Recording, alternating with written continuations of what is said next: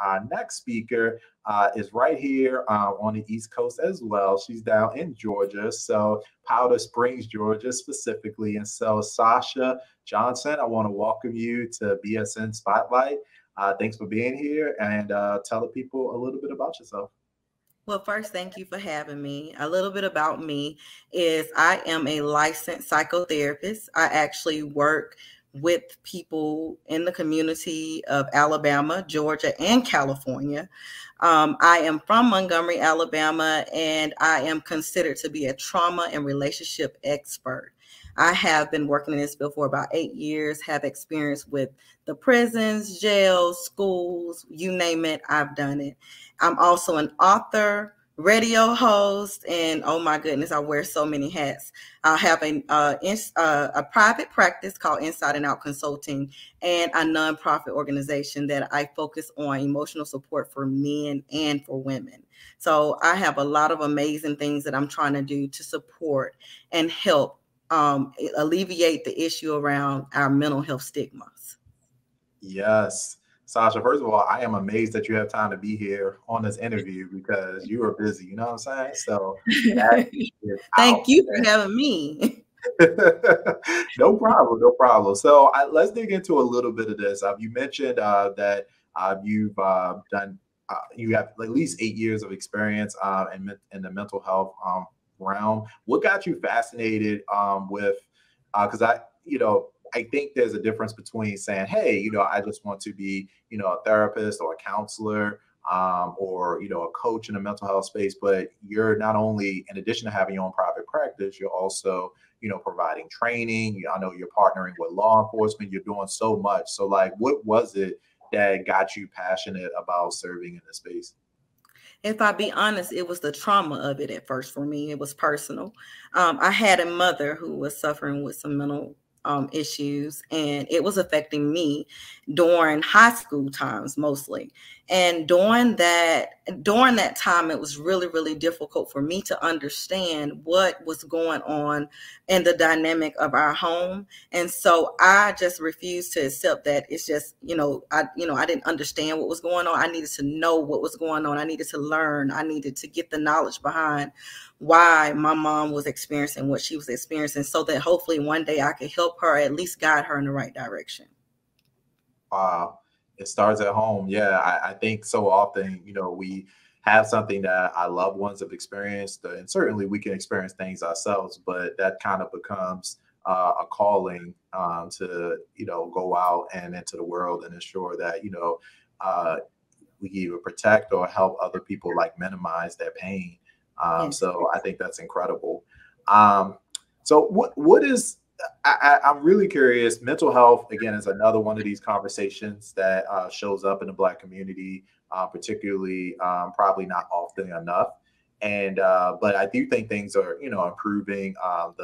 The stigma around mental health, I think, still is prevalent. But I feel like you know, 2022 is a lot better than 2002 when it comes to, even talking publicly, letting people know that you're in therapy. Do you see that yourself? Like, do you feel like the mental health conversation just within the Black community is trending in the right direction?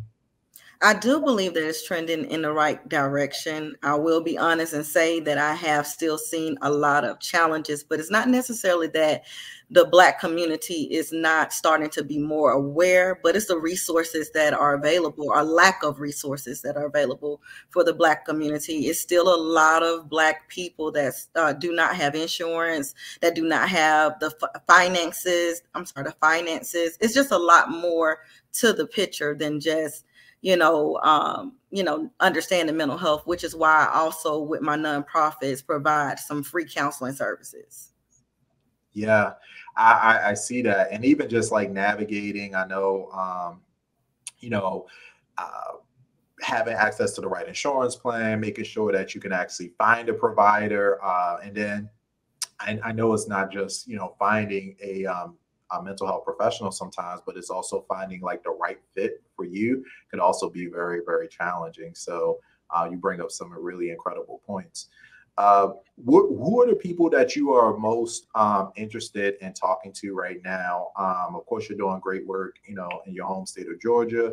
I know you're talking to like law enforcement and other communities, but in terms of organizations or just people in general, like who are you most interested in speaking to?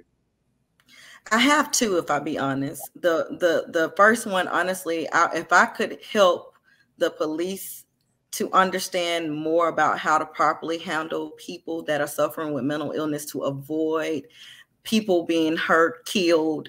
That is something I would love to do, more trainings for the police force. That's one community. The other community, because I've dove so much into my women, and my nonprofit focused on them for about 7 years. And now we've branched off and added an entity called Brothers Deserve a Chance for Men, because I want to make sure that men understand it's okay to be vulnerable and it's okay to show your emotions, and we support you.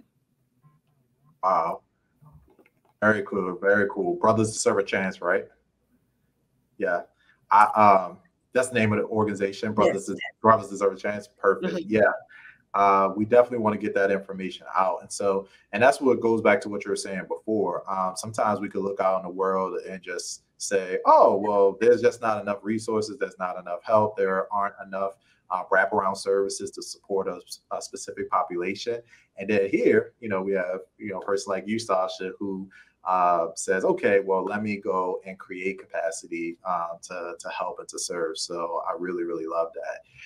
We're coming to the end of the conversation. Of course, if you want to connect with Sasha, there are so many.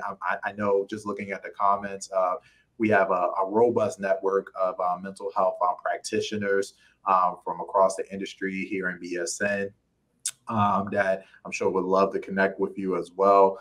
But, you know, folks in those two target markets that you mentioned, if that is you, please make sure that you connect with her, blackspeakersnetwork.com/find a speaker. But I'll give you the last word, Sasha.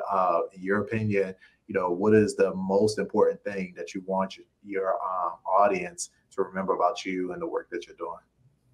The most important thing that I want to say to the audience is, I know that there's a fire burning in you. It's something that you want to accomplish in your life. Do not stop. Do not let anything stop you, hold you back, or break you, because you deserve to be gentle with yourself and accomplish whatever it is that you desire in your life. Well said. Well said. Well, Sasha, I appreciate you again. I'm in awe. When every time I talk to people like you, I'm just like, I feel kind of lazy. I'm like, You're I'm not not doing, lazy. I feel Look at like all I'm not doing enough. these. You're not lazy. But we'll all should be operating in our zone of genius, and I think you're doing that. So thank you so much, and of course, thanks for being part of the Black Speakers Network community. Again, thank you. Have a good one.